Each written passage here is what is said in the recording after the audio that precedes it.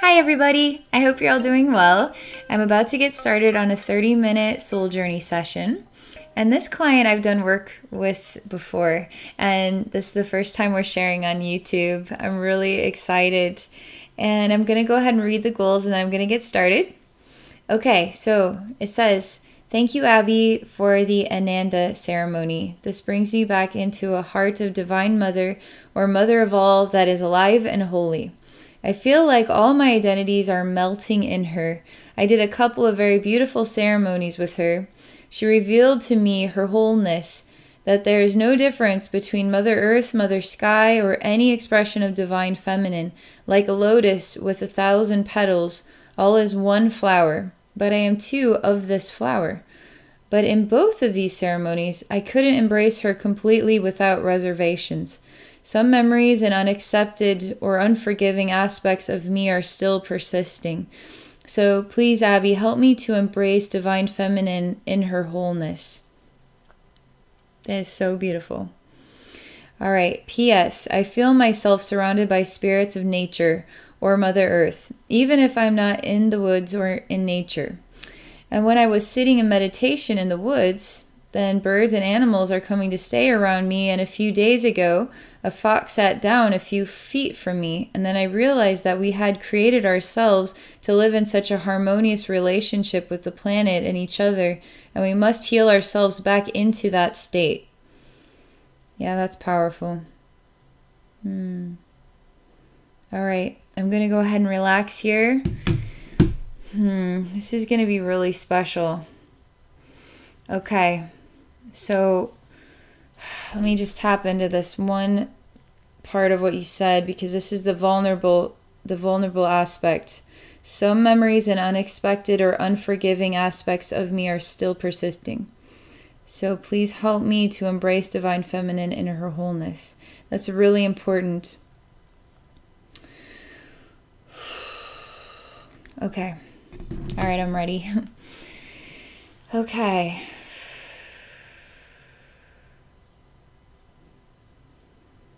Okay.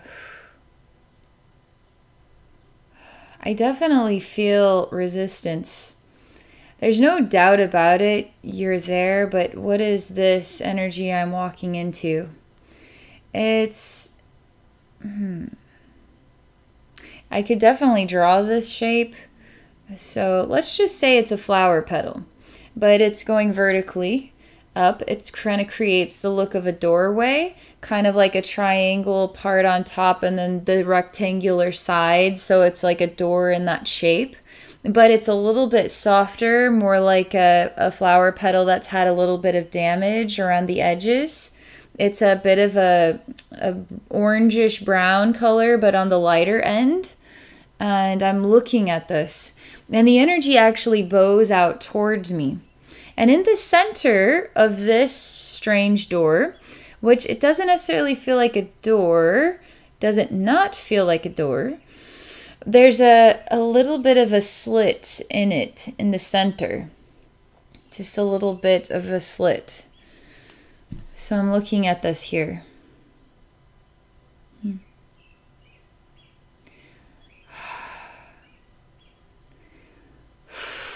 It's a pretty big deal. As I'm looking at this, the image is starting to shift slightly, so I'm not looking straight ahead anymore. I'm more like a bumblebee, kind of looking at from above down at a very strange flower.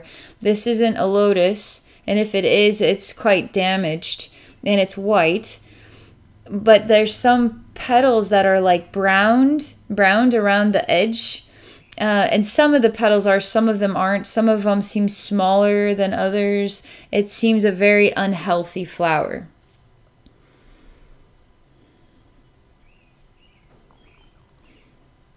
And I feel the mother energy longs to nurture this flower, and this flower is you. And the bumblebee comes as a gift from the Divine Mother to help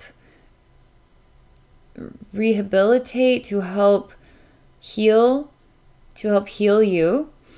And this bumblebee is a bit special and different. But what it does, it just seems to be a bumblebee, and it's still there, but it's turning the entire flower white. Almost as though a paintbrush had just painted over it all, and it's just a flat white color. And the petals are still not perfect. They're not equal around the whole circular inner part of the flower. And this flower is wavering between coming out of this struggle or going into a death experience. But the bumblebee never leaves the flower. The bumblebee never does. And then beyond the bumblebee, I feel the mother energy ever watchful of this flower. This is very important. Let me see if I can experience what it is to be the flower. And I want to kind of go back to the original image that was slightly like a doorway.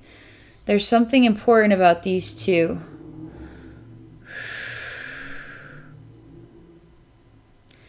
I want to make sure when I become you, the flower, I want to make sure that you are fully aware of how loved you are and how taken care of you are, and how these insects and animal beings are gifts from the mother energy to support you in the healing process so that you can overcome this suffering, that you are the wounds that are preventing you from the full embrace of that energy. There's just such a delicateness to the conversation. Even speaking, I feel like I could harm one of the petals. There's just such a very delicate feeling about the energy. I need to strengthen it because I shouldn't feel so delicate. It's not like I'm walking on eggshells or walking on glass here, but it's just, have you ever met somebody that you feel is quite fragile, and that if you could overwhelm them if you say something a little bit incorrectly, and it might be too much? This doesn't say that you're fragile. It just says that this part of you that is longing to receive, to feel the nurture and the oneness, is quite delicate.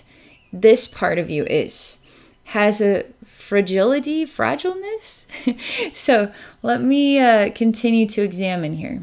I don't want this fragile feeling to linger, because you should feel strong. You should feel strong.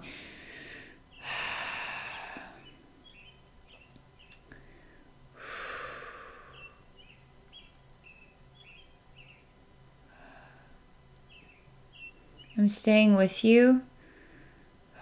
Again, a delicateness and caution.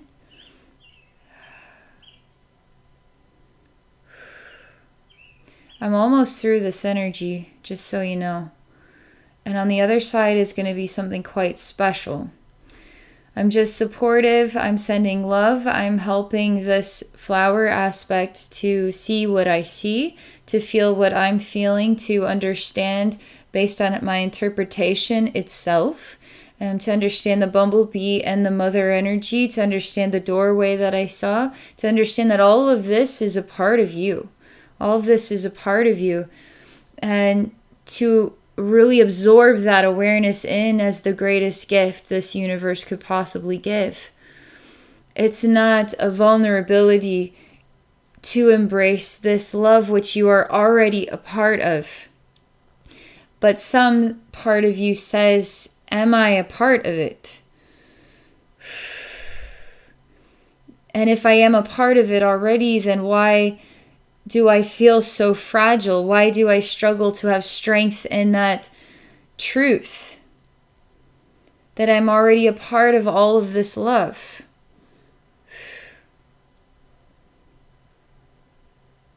This flower is actually starting to wilt and it's losing its strength. And I will say this is a positive event. And it is weakening in all aspects of itself. Even the stem feels like the flower is going to wither into the ground soon. This is important because this flower has completed its experience. So oftentimes we don't think of death as actually a reflection that the soul hasn't completed their experience. Because sometimes we don't want to die, right? I don't feel like, in my human mind, I don't feel like I did everything I really wanted to do. You actually have died, or the death experience is a reflection of you literally did do everything that you needed to do in this lifetime. You did it! Yay! No matter how it looks like it ended, you actually did everything that your soul wanted to do in this lifetime as that part of yourself. So this flower did everything that its spirit was intended to do, to experience in this lifetime. And now it is going into a death experience because its role is complete. And in this death, it feeds the earth with all of its memories, all of its essence, all of its experiences. And it's very precious, a very precious gift. So you, my friend, as a reflection of this flower, are already giving of yourself to the earth. It's pretty cool. So imagine you are you, the human. Now imagine you are also you, this flower that you didn't even know that you were. And simultaneously, while you are human and you are this flower, the flower part of you gave a gift, a sacrifice of its own life into the earth, and the earth absorbed it and cherished it. And now somehow there's going to be a remerging with your energy field and a new life breathed within you, is what this is like. So let me see what happens. This is very special, by the way. It's a delicate energy, but it's like a precious energy too. It's like, I don't want to hurt the little baby, you know? There's a preciousness. There's a gentleness that's necessary. I don't feel sorry for the flower, but I do care about this flower, and I do want to help see it through. And the energy still lingers, and it's quite sweet. It's very kind. It's a very kind energy, delicate. It's not a hurtful, delicate, like I feel overwhelmed by the situation, but I'm actually kind of happy to participate in being more delicate to help. I see Mother Earth, and this is an interesting image, but it's like a computer going as it's absorbing all of this flower essence. And that's what it's doing right now. It's processing. It's making all kinds of noises. And there's a joy in this process. A liveliness and happiness, but there's also a silence, believe it or not. Because while we're being distracted by the do-do-do-do-do's, there's an event taking place on the other side of the distraction. And it comes through in a perfect silence, and it's creeping up in a very good way. Something is happening right under your nose. There are a lot of mothers here, mother energies here. This is another important part of this message. As you indicated, the lotus with 1,000 petals is still one flower. And I do see what would be like thousands of mother emanations here. And this is interesting because I was thinking about this earlier today, about how wonderful it is to connect with Mother Mary. Absolutely delightful to connect with Mother Mary. But then I was like, but what about Kuan Yin? Because if you connect with Kuan Yin, you're going to freak out how awesome she is. And then you think about, well, what about Aphrodite? Because if I connect with Aphrodite, she's totally different frequency of what love can be. And then Isis, and then all these, there's so many amazing women emanations, so many awesome women emanations, and they all have totally different vibrational emanations of their own consciousness versions of love as they express it. So you could meet somebody who loves with humor, loves with lots of hugging and snuggling, loves with a groundedness, seriousness, loves with, there's so many different types of love out there. And it's like you're saying, Mother Mary is one of the petals, Mary Magdalene, Isis, Kuan Yin. all part of the one flower, but absolutely riveting, unique, and individual versions of love. Total mother emanations as well, divine feminine emanations, and they're all standing here. And I see this happening. And all the while, they are representing the one mother. So they're all here as individuals, like we are all here as individual humans, but we are all representing what you could say as the one God, the one mother, divine mother and father of all. And we're here representing the many petals of that extraordinary one flower. And so here we have all the mother emanations, but I still feel the mother, them all as a reflection of the one mother as well. Super beautiful. How could you have, like, how could one mother be so amazing? It's all the best mothers, you know? But it feels this way. It's like, oh, I could delight in so many versions of mothers. It's so wonderful. It's like so much love in here. It's great. But what you need to know is that you're worthy and deserving of this, which you do know. But what is the part of you that feels that it is not, that feels afraid to receive that type of love? What is the part of you?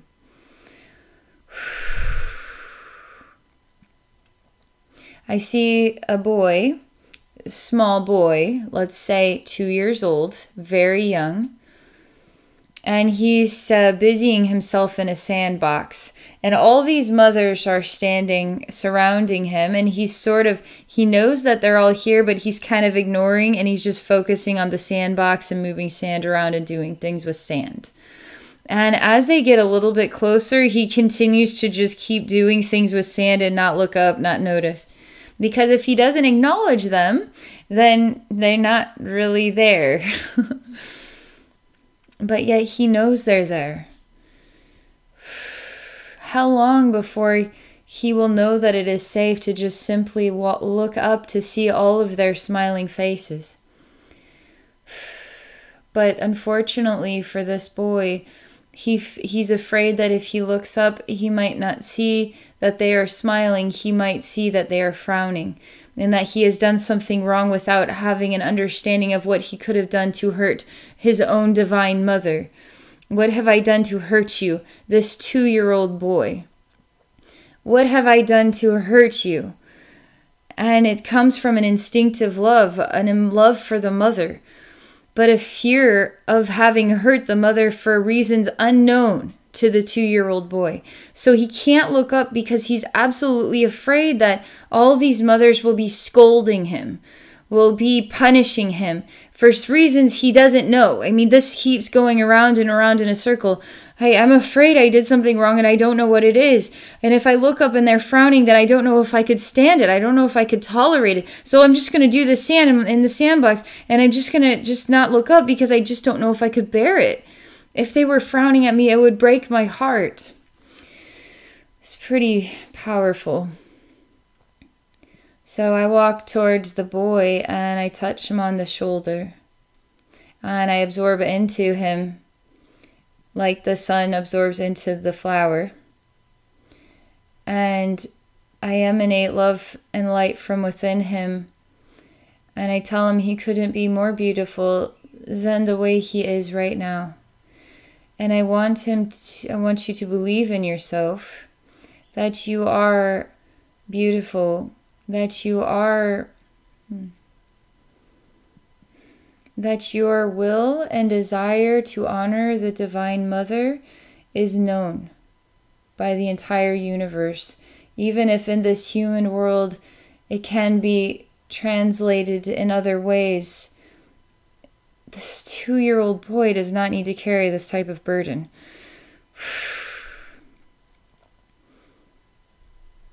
I'm just continuing to emanate this love and nurture, and continuing to show him what a good boy he is. But I don't like to use the words, "you are a good boy." I like to use the words, but your truth is known in the universe. The way that you feel in your heart, that you are afraid to look up to see them frowning, is because you love the mother that much that you do not want to hurt her. And that alone says, I love you, to every mother in the entire universe. So please don't carry the fear, because the fact that you love the mother this much that you are afraid of hurting that delicate flower that is the Divine Mother, that says, I love you. The fear is based on loving the mother so much that if you were to tarnish a single petal, it would devastate you. This is a major program in your energy field that we're going to reverse it, okay? Yeah, turn it inside out. That way you can actually feel in your energy field that your love for the Divine Mother is felt by all mothers, even if you are an imperfect man, so to speak, like an imperfect. We're always going to be learning how to love better than we have ever known how to love before. And all we can do is love as best as we understand how. And the more genuine that we are in connection with that love, couldn't that be good enough? Couldn't that be enough love that it could be genuinely appreciated? So I'm helping your energy field to know that your love is enough. And when you feel that your love is enough, you'll actually open up to receiving love in return. It's interesting because if we feel like we've hurt somebody, sometimes, and that was not our intention at all, sometimes we want to rectify it right away, or sometimes we don't know how to, and we don't know how to translate their emotions. We don't know how to work with that, and it could be something over a long period of time, but we could withdraw even. We could find ourselves withdrawing. Instead of opening up to heal, we kind of close off and withdraw, and then we just hold tight onto the wound and hope that it heals over time. But this here is helping your energy field to know how loved you are, so that you can now know it is safe to let that love in, to be rewarded in a way, appreciated for the love that you have to share. You need to know that your love is enough, and part of you sees the mother emanation as so much bigger than yourself that you will never be enough for it. But that's not true. Because you're already a part of it, right? You already are a part of it. So you already are enough for it. You've always been enough for it. It's all the human comprehension getting involved here. All right, let me keep working on this.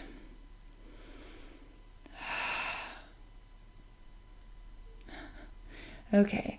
There's like a holding, a sadness, kind of a withdrawal, like a hiding, hands and it's just sort of like I need to be held, but it's like a grief, like an intolerable grief so far down inside you wouldn't be able to put your finger on where that grief is actually coming from, and it's almost like being lonely for far too long, that the only person to hold you is yourself. But this feeling is coming from the longing to be embraced by the divine feminine energy in such a deep way that you feel the nurture of it, and you don't need anything more than that. This is a very deep thing within you. This is a very deep thing within you. I'm going to go through this doorway. I feel like this is a doorway. I mean, it doesn't necessarily say it's a doorway, but it looks like a door. I'm going to just define it as a door and see what happens here. So I touch it and I start to see this slit in the center is and I when I touch it, it becomes two golden doors, like French doors, and you can open it. Is this a cupboard? I was just sort of opening it, and I thought I could be walking through a pathway, and it's more like a cupboard, like a tiny cute little thing you hang on the wall, and then you would have some little knickknacks or something inside this little wooden thing, but it's golden. And there's nothing in it. It's empty. I don't even know what to make of this. I decide to take the flower before it turns pure white, before the bumblebee comes, and I just set it on one of the shelves inside. It's not a very large thing. Then I close this. Okay. I'm getting a really meaningful echo here. And there's a book that I never read, but I have a very minute recollection of the story, and it was like the Indian in the cupboard. And what I remember, if this is correct, the boy had an Indian toy, and if you put it in the cupboard and close the cupboard and then you open it, the toy would come to life. And that was the Indian in the cupboard. And so I see the flower, I set the wilting, this sort of damaged flower in here, and I close the doors, and I feel like when I open them, the flower will be reborn. It will be coming back to life. Let's see what happens. And the mother says that is correct. But do you believe it could be this easy? Do you believe that the damaged parts of you could just be simply placed into a golden cabinet and the doors closed for just a moment and then opened and then you're reborn? Do you think it could be this easy? Or do you feel there's more to this process? More. There's something, there's more to be said about this. Okay. This is very complex.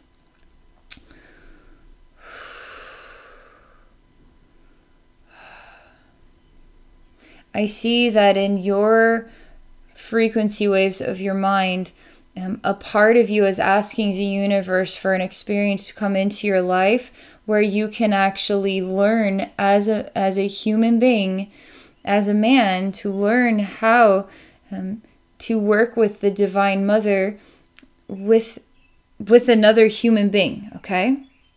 So, for instance, a woman comes into your life and there's something about her caliber that teaches you certain aspects that heal the deeper parts of yourself that you cannot heal by yourself. There's only so much healing we can do for ourselves. We live in a world full of billions of people. When are we going to start working with each other in order to heal our deepest wounds? So it's as if you've reached a point, which is kind of cool to say, where you don't have to keep doing all this healing for yourself. What you need to do is open the door for a divine feminine energy, and it feels like a woman, and it doesn't have to be, right? But to come into your life to teach you a few things. And this could be more than one woman, but it feels like one woman. I'm doing that for you. I'm actually going to do that for you. So I am you, and you are the golden cupboard. And we are opening the cupboard doors, not for broken things or things to come in to heal, but it's now the doorway that I thought it would be. Not a cupboard. It's actually an open door. And for a reflection of the lotus flower to enter into that doorway that can help you to heal these very deep aspects of yourself so you can truly glow with this inner light that you so desire to have. I can't think of anything more beautiful than to ask of the universe, you know. That's like super beautiful. So I am you, you are me, and we are the golden doorways, and we are opening it up to receive the lotus flower to come. And this is also a reflection of your heart, the golden doorways of your heart. And it does pair up with this shelf again because it's about bringing you back to life. It's about bringing you back to life as well.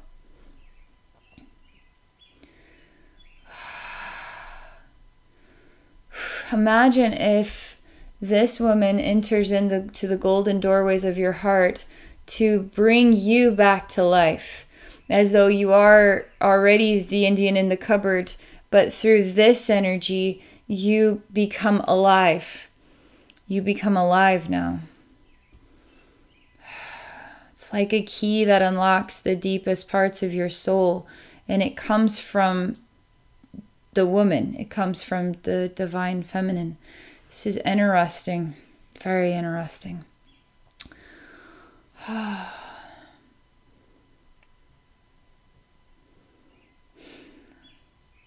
Okay, you are extremely open to what I'm talking about.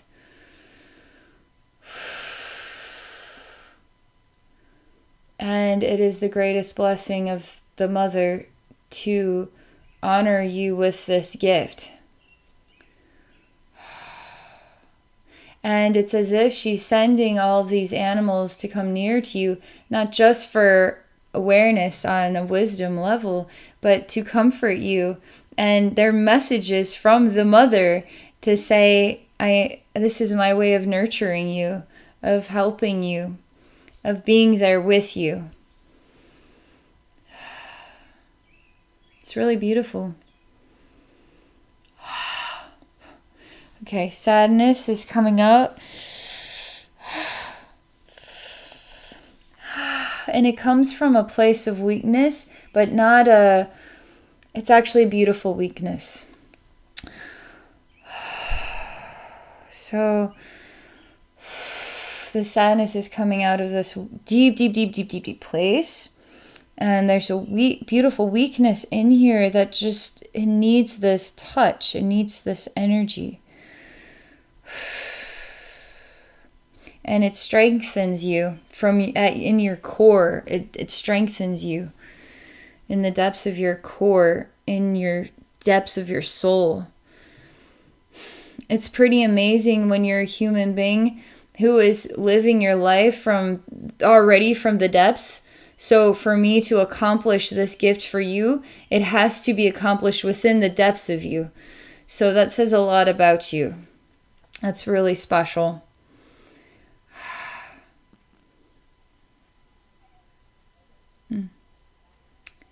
This is totally opening up your world. And I see that there was sort of like some shades, dark.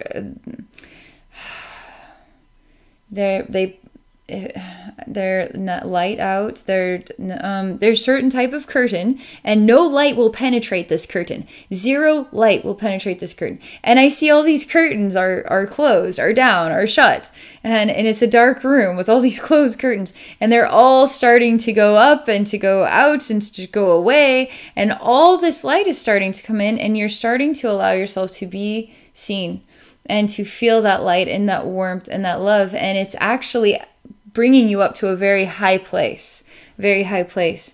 You always were at that high place, but when all the curtains were closed, you weren't quite aware of how high you were. But now all this is opening up through this energy work, and you're actually feeling outstanding. You're feeling amazing, and you're way up there. You're way up there in the sunlight and the love of all. And this isn't just mother, it's also father. And it's extremely balanced. And so if you could imagine the ultimate son as mother and father as one, loving you together. It's so beautiful. And it's bringing you into balance too with both. It's lovely. So lovely.